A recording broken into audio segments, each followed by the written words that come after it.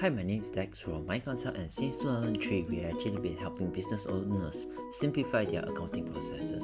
So we actually started this YouTube channel so that we can help more people use their accounting systems more effectively. And if you like what we are doing today, do like and subscribe to support us. Alright, so in today's video, we will be looking at a question our client recently have asked us. Alright, what happens if I have received customer deposits, and then how can I track it, as well as once I already generate my invoice, how can I knock it off? Alright, so before we can actually even begin, the first thing that you need to do is you have to make sure your chart accounts is set up. So you can either come to your maintain chart accounts here, account maintenance, click here.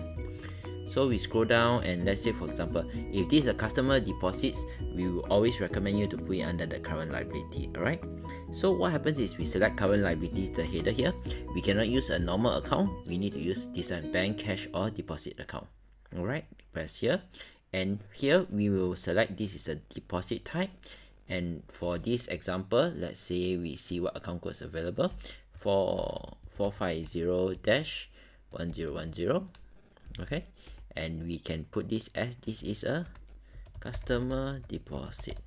Okay, so once we're done, we just press save. Alright, and we have already created our customer deposit SDP. Alright, so let's say for example, today now your customer makes a payment for a deposit.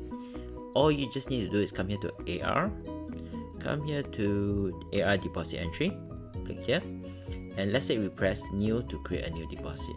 Alright, so let's say we create a deposit account, we come to this one called customer deposit.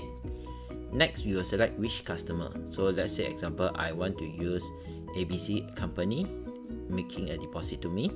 Alright, so what happens is from here we can select where this money is going to go to. So most of the time, let's say we go into my bank account, we put in their IBG number or reference number, and we can put in how much deposit they have paid us. So let's say we paid 5,000 deposit on this date. Alright, so once we're done, we press save. So now ABC has a deposit of $5,000 with us. So here shows outstanding 5,000, means this deposit hasn't been utilized yet. Okay, so let's just cross check and make sure AR invoice in for this customer ABC, we have some invoices.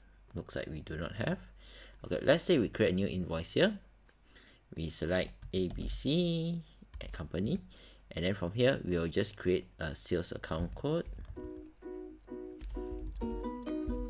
sales, and then we put maybe this is a $3,000 invoice. Alright, so save. Okay, so now let's say we already created the invoice, and now we want to knock off the deposit, right? Using the deposit to knock off that amount. So all we just need to do is we come here to AR payment, we select ABC company, ABC. Alright, so once we select ABC company, we can select our payment method. Say example, we use customer deposit. Straight away the system will come out a new screen, and they will ask you, okay, now currently you got 5,000 deposit with me. Let's say I want to utilize now, press OK. But my invoice only for 3,000, right? So what happens is you can manually change this amount to $3,000, and we press save. Alright, so let's say for example, now I want to cross check and make sure how much deposit I have left.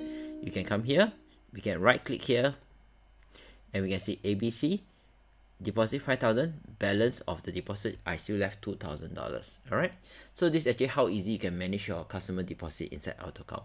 If you have any topic you would like us to cover in the future, do leave a comment below. Thanks.